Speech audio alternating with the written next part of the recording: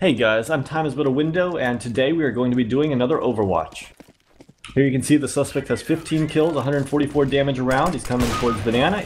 Ooh, nice shot onto that guy. I didn't even see him.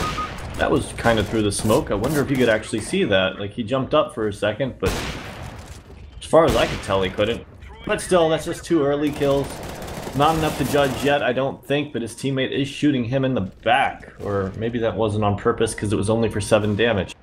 Still though, he's going to be making his way up here. He did check over to the right by that tree, and he is creeping up. Smokes off T-spawn, and checks underneath the underpass. Looks up towards the window. Kind of aimed right on that guy. Seemed like he kind of knew he was there.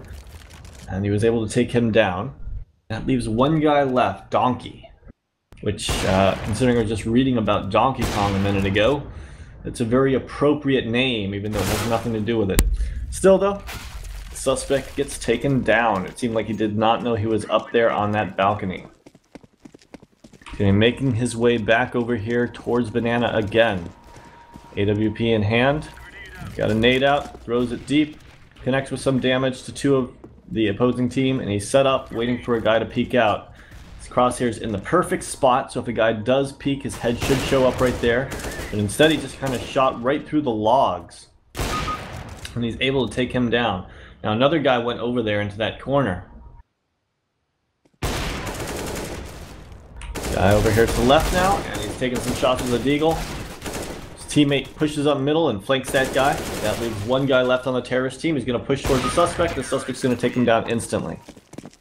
As of right now, even though those areas are kind of predictable, the way that he's aiming on people so consistently, I'm starting to really think this guy is walling and just trying to hide it as if he's not. He's going to make his way over here towards Banana. There's a guy by the car. He takes shots at both sides. Takes a guy up to the right side. Another guy to the left by the car. Takes him down. That round did not seem too suspicious. So let's wait until he's got a little bit bigger gun that he can shoot through objects with. Now he's got a deagle. Watching Banana. Guy pushes towards him. He is able to connect with a shot, but he's not able to kill him, but his teammate was. And he reloads the gun, but isn't able to do any more damage. Still though, it looks like the terrorists won that round as well. And the suspect is sitting here AFK at the moment. Scores 11-6. So they're up by quite a few, so he doesn't really have any need to cheat right now. He could just kind of coast and probably get away with the win. Still though, it depends how much he wants to secure it or how good he wants to look. Takes a couple shots over here towards Banana, kills 2 guys. Almost got that 3rd one. There it goes. One by the car, he peeks it, he doesn't seem to expect it, and he goes down. But the terrorists win that round as well. Definitely got some work done. He's gonna make his way back up here towards middle. One guy is peeking it. Some shots at him. Does come out on him, but it's a pretty typical spot. People either pick from that right side or the left side up there usually.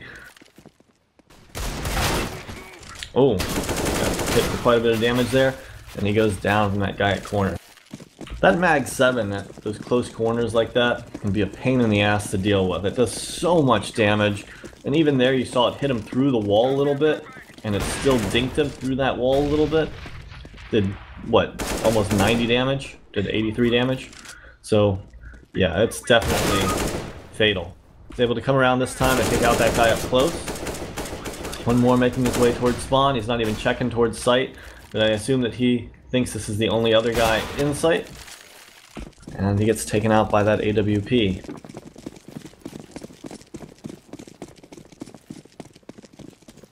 So now he's going to be making his way back up here towards Banana again. He throws a nade off the fence.